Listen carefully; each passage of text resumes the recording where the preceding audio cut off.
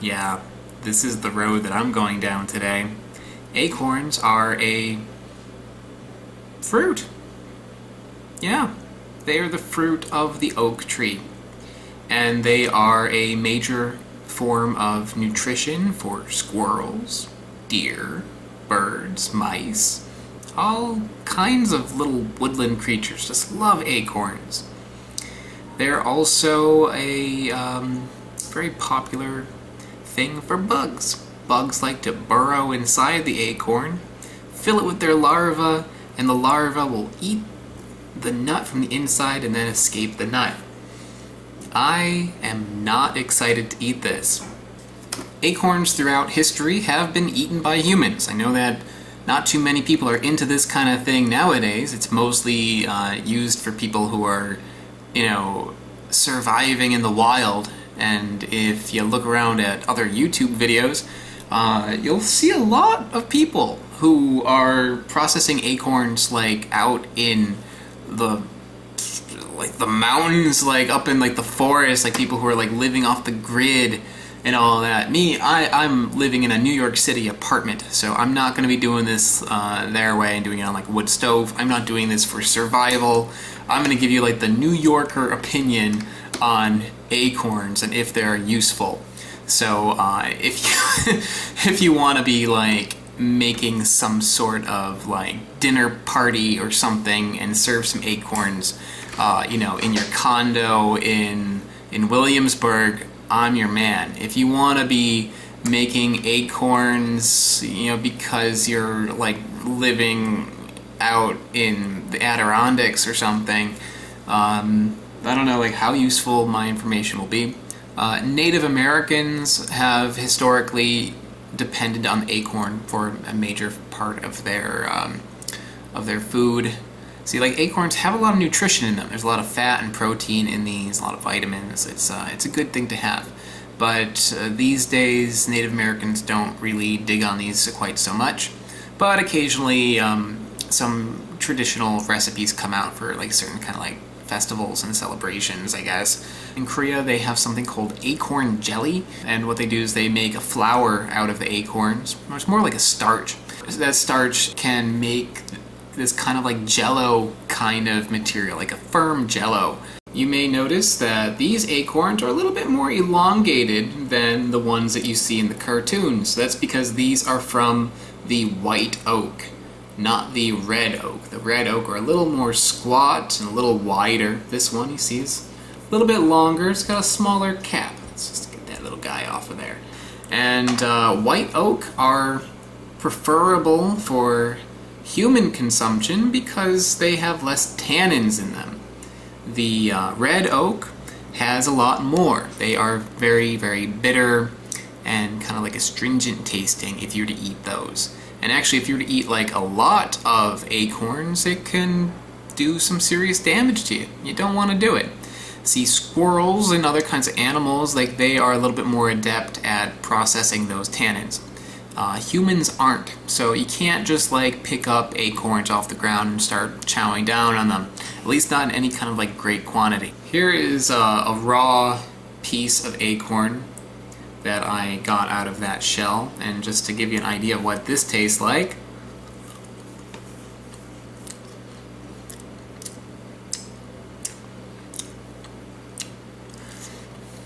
It's not that bitter because it is from the white oak, but it's not terrible. But your body it knows that it's wrong. You shouldn't be doing it. The flavor is kind of interesting though. It tastes a lot like pecans, but bitter and woody and not as good. In order to make these palatable, you need to leach out those tannins, and you do that in a couple different ways. The most practical way would be to do it with a cold processing method, where you take the acorns, you shell them, you cut them up, and you put them in water, and every day you change out the water, and over time the water slowly leaches out all the tannins on the inside. You could also do it from boiling. Depending what you want to do with the acorns, you can do it. You can choose which one's best suits what you're doing with it. If you want to make acorn flour, then you should cold process it, because the acorn flour loses its like binding properties if you cook it first. So if you cold process it, it retains all of that. If you're going to use it like a nut, like roast them or candy them or something like that, do it either way. Do it the boiling way because it's faster. You can probably tell that a lot of these are already, you see that, they're germinating a little bit. So little sprouts coming out.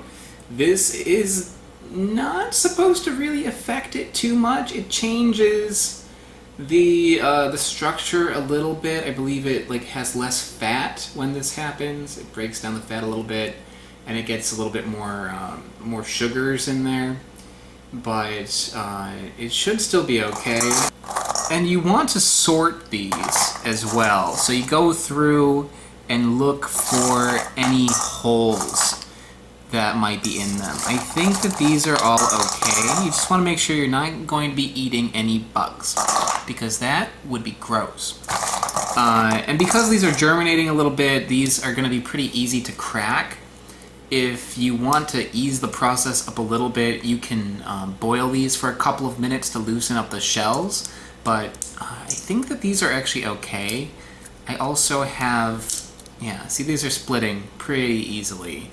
It's not too difficult to do, but it is a little time consuming, a little more time consuming than, you know, your typical nut. But that's the inside of the acorn right there. Mind my dirty fingers. I've been doing all sorts of foraging lately, and that just kind of happens. So about an hour and 30 minutes later, and this is what I have. I have, I don't know, about 2 cups of acorns and a whole lot of mess everywhere on my floor. But yeah, very important to keep a good lookout when you're going through here, because these ones here, it's not a whole lot, maybe, I don't know, like 8 or so. If you look, there's some stuff moving in there. See that? Yeah, that was inside one. And yeah, there you go, there's another one. Pretty freaking gross. But here, what you're looking for is, you see these little black spots like that. That is bad. You do not want that. Little holes like that, you don't want that. If you look at that, you see there's like little black spots on that. I think that's okay. But if you see, you know, a large black spot like that, there could be a worm in there. Yeah, so I don't know. I'm feeling pretty good about it. I'm feeling like, you know, going through here and like personally looking at them, I think I got everything out. But yeah, definitely if you're gonna be doing this, keep out a good eye for it, because this is a wild food, and you know, there might have been something that got to it before you did. I am boiling the acorns to remove the tannins.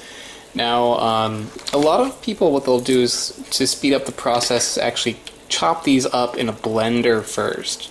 It's especially useful if you're using red acorns, but because I'm using white acorns, and because I think I'm going to either like spice or candy these, I want to keep them whole. So what that means is that it might just take a little bit longer.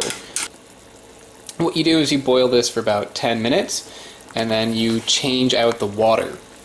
And as you see, like, the water here is pretty murky. You want this to be clear, or at least pretty close to clear.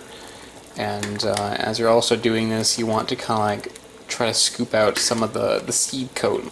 They still have a little bit of that brown skin on it. So as you're doing this, you're going to want to like try to get some of that out of here. So it's about time to change the water. And there we have it, another 10 minutes in, and I'll give these another try.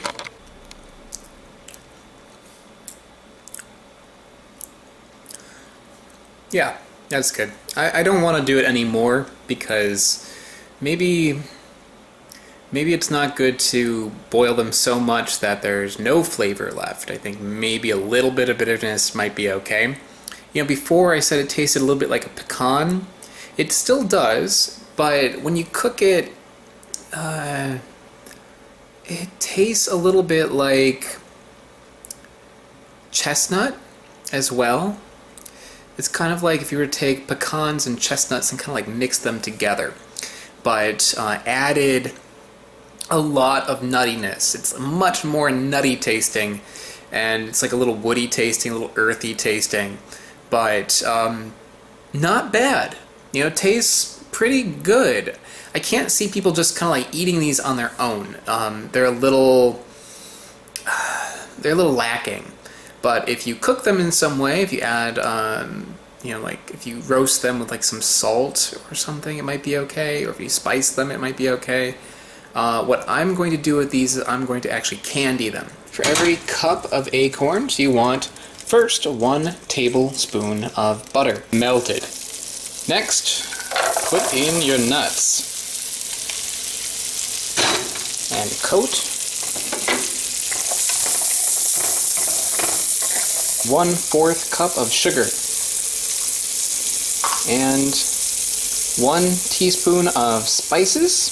You could use whatever you want. I'm using a mixture of cinnamon, nutmeg, cayenne pepper, and and some cloves. You do whatever the hell you want. Also, 1 teaspoon of salt, and throw that guy in there. Mix. Yeah, so that was way too liquidy, so I just threw in another 1/2 cup of sugar on here. And what I'm looking for is just for all that liquid to kind of like evaporate a little bit. You don't want it to burn, but you do want it to kind of like soak up most of that liquid so it doesn't just turn into, you know, nut soup. Okay, and pour that all out onto a baking sheet. You can see that it's still bubbling away. This stuff is really, really hot, so I know it looks very tempting, but try not to eat it right yet because it will blister your insides. Yeah. And here we are, a nice little clump of candied acorns. Now that is really, really good. To be fair, I could probably put that sugar and spice on just about anything and it would make it taste good. If you were to take acorns and prepare them and use them the same way you would use pecans, you would have a very cheap, though be it tedious, substitute for pecans. Pecans are like $10 a pound. Acorns are completely free, provided you take the time to shell them and leach out the tannins and do like all that stuff.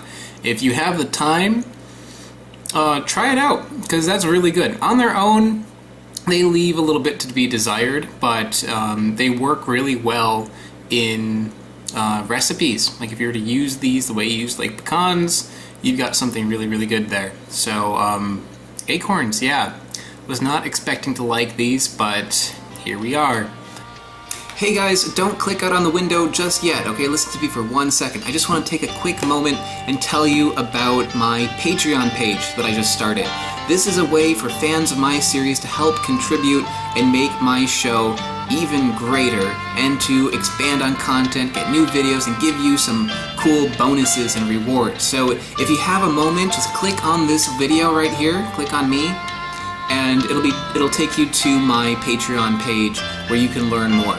Thank you so much for watching, guys. Bye-bye.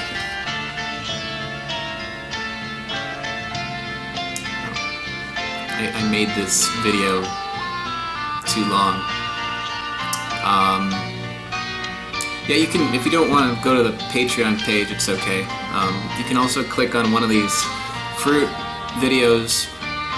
There's one over here. You can go to the next episode, and you can go down over here to go to the last week's episode, and yeah. Oh yeah, subscribe. Subscribing is helpful, and like it's good. Liking it is good. And leave a comment if you want to leave a comment. You know, tell me what you think. If you liked it, you hated it. Yeah. Okay, that's it. Bye-bye.